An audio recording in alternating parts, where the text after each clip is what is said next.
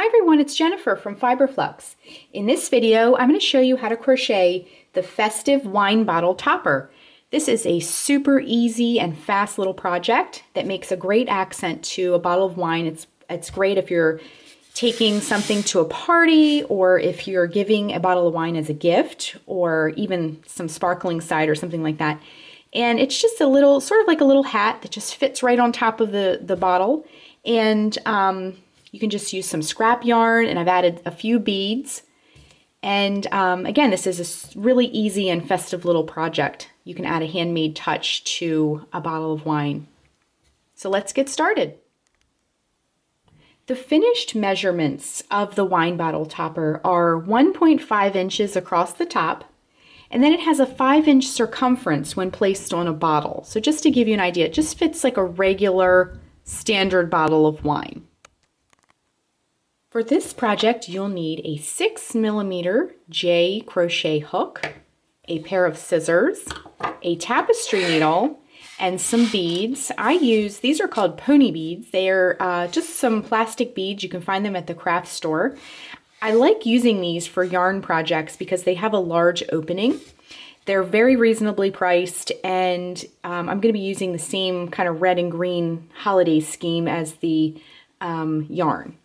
So I used the finished wine bottle topper, had 11 beads on it. However, we're going to be stringing these on later for the final round of our wine bottle topper. And I like to string a few extra. So you'll need 11 plus a few extra just in case. It's easier to string them on initially than try and come back and do it later. So 11 plus a few extra beads.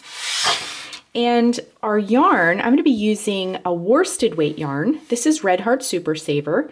You can use any worsted weight yarn you like, but I used the Red Heart Super Saver in the cherry red, the white, and the spring green. So let's get started. Our wine bottle topper is striped, and I used one color per round. So we're going to start with the red for our first round. So what we're going to do is put a slip knot on our hook. So to make a slip knot, wrap the yarn around your fingers to make a loop, bring the yarn behind the loop, reach in with your hook, bring up a loop, and tighten. Next, we're going to chain 4. So to make a chain, wrap yarn around hook and bring it through the loop. That's 1, 2, 3, 4. Next, we're going to join to form a ring. So I'm just going to get a little bit more yarn. So in the chain farthest from our hook, we're going to insert the hook into that chain, bring up a loop, then bring that loop through the loop already on your hook. We now have a ring that we'll be working our stitches into. And I wanted to mention this tail here, we're going to hold along the edge as we work, and that will weave it in as we go along. Okay, next we're going to begin the first round. So chain 3, 1, 2, and 3. This counts as our first double crochet. So what we're going to do is work 11 double crochets into the center of the ring. So to make a double crochet, wrap yarn around hook, insert it into the center of the ring, bring up a loop. Wrap yarn around hook, bring it through the first 2 loops. Wrap yarn around hook, bring it through the last 2 loops. That's the double crochet.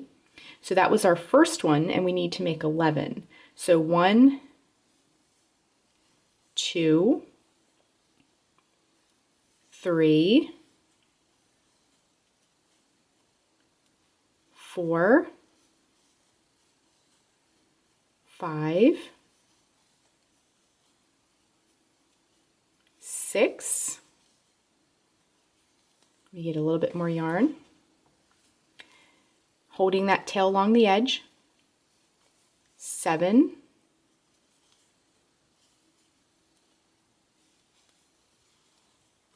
8, 9. I wanted to mention as a side note, we're working lots of stitches into the center here, so if you need to push things over a bit, that's okay too. Okay, so 10 double crochets and 11. Now, if you remember at the beginning of this round, the chain 3 we did counted as a double crochet. So you should have 12 wheel spokes on your wheel here, okay? So count up 3, 1, 2, 3 chains, and then we're going to join to close the round. So insert the hook into that third chain up. bring up a loop. Now bring that loop through the loop already on your hooks. So we just closed with a slip stitch, okay?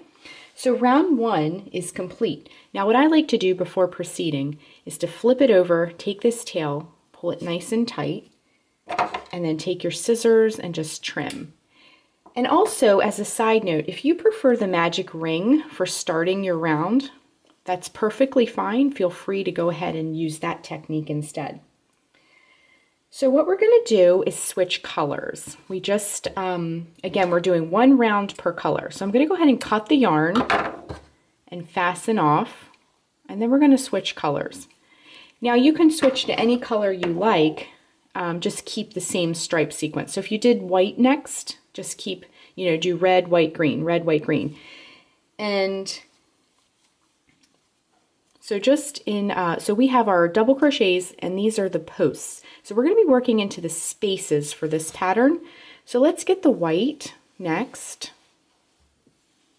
Find our yarn end here. And we're just going to tie that right into one of these spaces. So in between the posts, not the little loop at the top, not the stitch, but the space. We're going to tie that white right in there. So bring the new yarn through. I'm going to slide this green just to have a color behind us so we can see what we're doing here, because it's a white on white. So I thought that green would help you see it a little bit better. So we're just tying the white right on, just like that, okay? Next, reinsert your hook back into that space where you just tied that yarn and chain 3. 1, 2, 3. Next, we're going to work a double crochet in each one of these spaces all the way around, okay? So in the space, not the stitch, work a double crochet.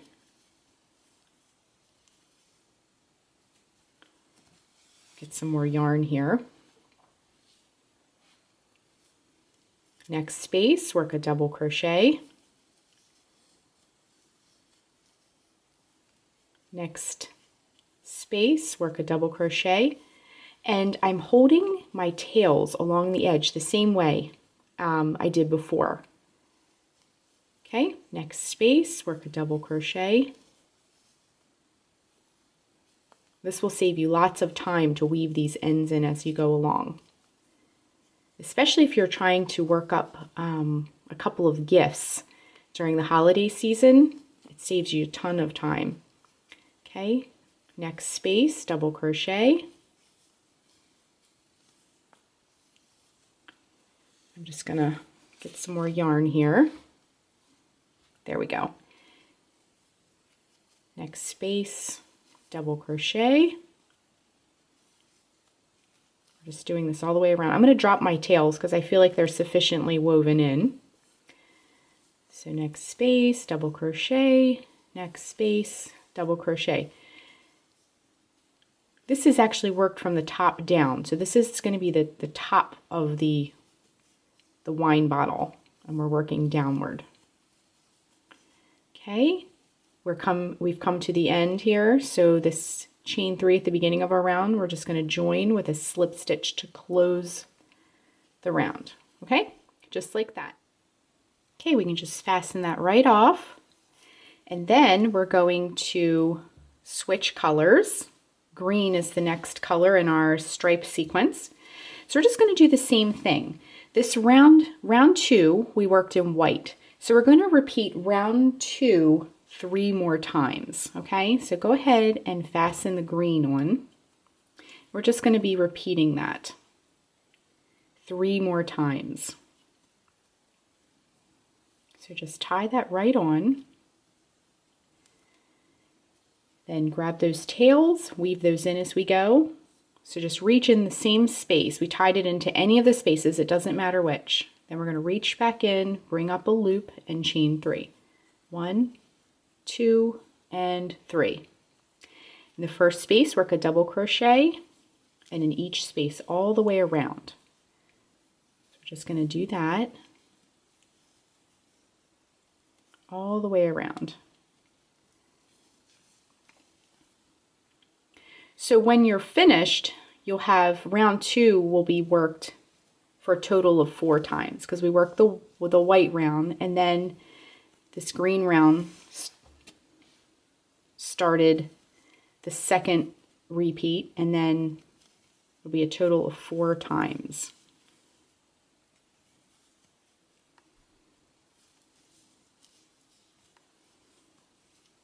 Okay, I'm going to drop these tails because I wove them in pretty well. We can trim those later. Okay, so I'm just working round 2 again in the green.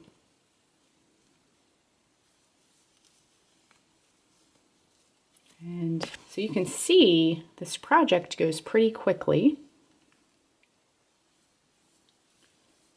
And we're working in the spaces, and that always makes for a quick project. Okay, so we've come up to the end of the round. Again, we just worked round 2 again. Okay, so it should look kind of like that. Okay, so this was round 1 in red, then we worked round 2 in white, and then we're going to work, we worked repeated round 2 in green, and then we're going to repeat round 2 2 more times for a total of repeating round 2. Okay, so we're going to cut the green and fasten off, and then I'm going to go ahead and repeat round 2 2 more times. So we have a total of 4 times that we've repeated round 2, and then we'll rejoin, and I'll show you how to do the beaded portion of the wine bottle topper. So what I like to do before we continue with the rounds is all these ends that we wove in, I like to go ahead and trim those as I go. It just keeps things nice and neat. So I just turned it inside out, and then I'll just turn it right side out again. Okay, so I'm just going to repeat round 2 2 more times in our stripe sequence, and then we'll rejoin for the beaded portion of the wine bottle topper. Okay, so I'm just coming up to that last round. Just going to join with a slip stitch to close the round.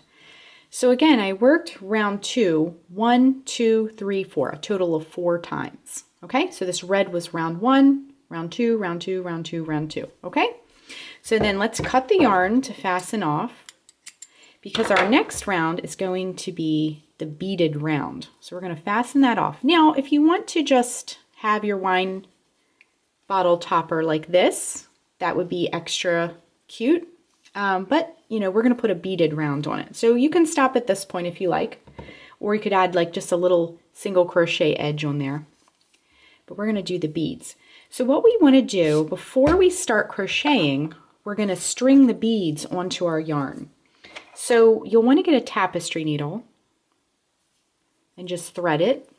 And then, like I mentioned before, I used 11 beads, but I'm going to put a few extra. Now when you're stringing these on, you'll want to work it in a pattern. So we're going to do red, white, green. Red, white, green. Red, white, green. Red, white, green. So I did a few extra. So 3, 6, 9, 12. I did 1 extra. So let's put a few more just in case, okay? All right, so I'm going to string my beads onto the yarn and just kind of push it back for now. Then we can take our tapestry needle out, and then we're going to do the same thing. We're going to insert the hook and tie the new yarn on. For my stripe sequence, it happens to be green, but whatever you are using is totally fine. So we're just going to tie that right on. And then we're going to do the same thing we did for the previous round. I'm just going to tuck that tail right in there. Insert your hook, and then we're going to chain 3.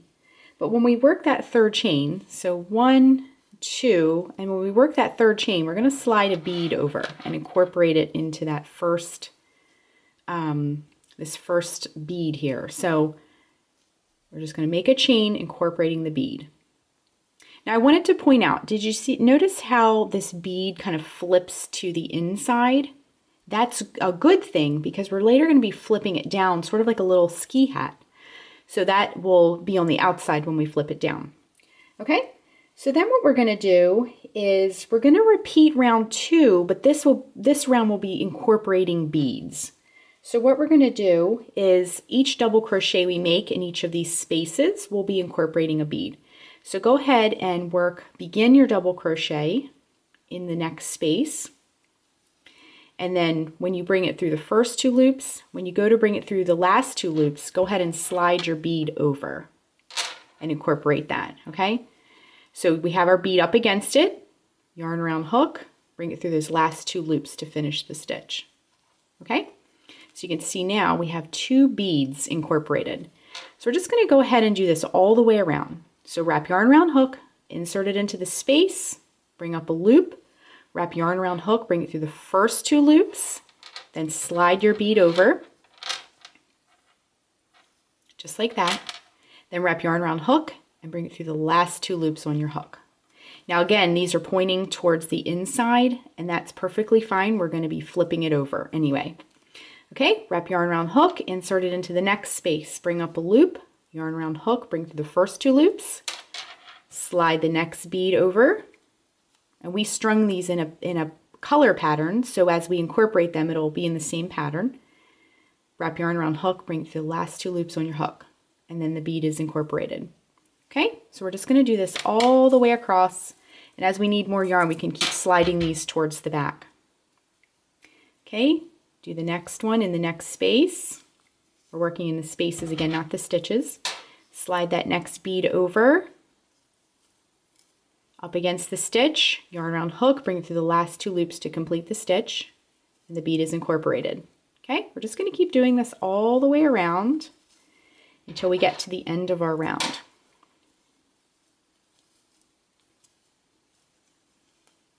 And these little plastic beads are super easy to work with. Now if you want something a little fancier or sparkly, or there's a lot of pretty glass beads out on the market, you can definitely experiment with different beads. I'm going to tuck that tail in just to get it out of our way for right now. Okay, so what we're going to do is just kind of, there we go, get it out of the way. So let's move him down for a second. Okay, next space, yarn around hook, bring it through the first 2 loops, slide that bead over, wrap yarn around hook, bring it through the last 2 loops to incorporate the bead. Okay, next stitch.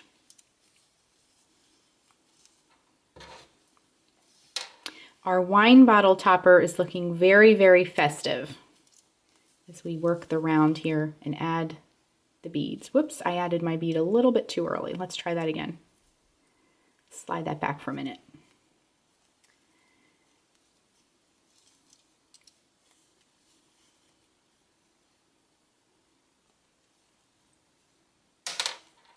There we go. Okay.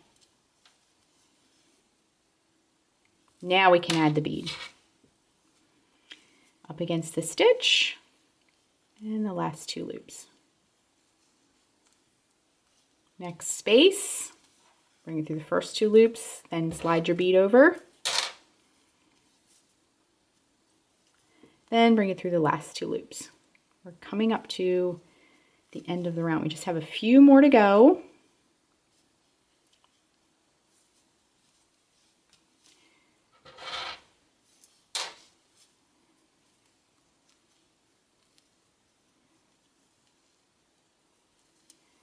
Okay, next space, bring through the first 2 loops, slide that bead over, bring it through the last 2 loops. Okay, this is our last space. Bring it through the first 2 loops, slide the bead over, bring it through the last 2 loops on the hook. Okay, next we're going to join the starting chain where we began, and I have a tail that's kind of coming through here. We'll take care of all these tails at the end. Okay, so we're just going to join with a slip stitch in that chain, that starting chain that we made at the beginning of the round. And there's a bead there, so it's a little bit fiddly, but it should be okay. There we go, join with a slip stitch. Then we're going to take our yarn and cut, and then fasten it off. Now, again, all these beads are facing inward, and that's fine. Okay, so what we're going to do now is take our tapestry needle and we're going to weave in that last end, and then you can also weave in any ends that remain. If you wove your ends in as you went along, you'll have very little ends to deal with. If you left them be, then you'll have a few to go through. So just carefully weave this in. There's beads in the way and such, so you just have to kind of go around them a little bit. Okay, just kind of do the best you can with those beads being there. Okay, so our wine bottle topper is complete. So all you do is, to finish, let me just grab this little tail sticking out. There we go. Okay, to finish, you're just going to flip it down, sort of like a ski hat.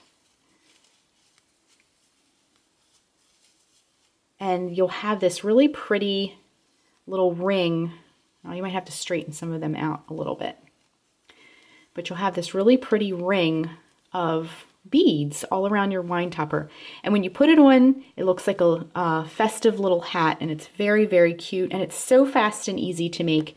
And this is a really great project if you are giving a bottle of wine, or even like sparkling cider if you're taking it to a party, as a gift. It just adds a little something to the top of it, and it's a little handmade touch that you can put on there. So once you get all your little beads straightened out, you just pop it right on top of a bottle of wine.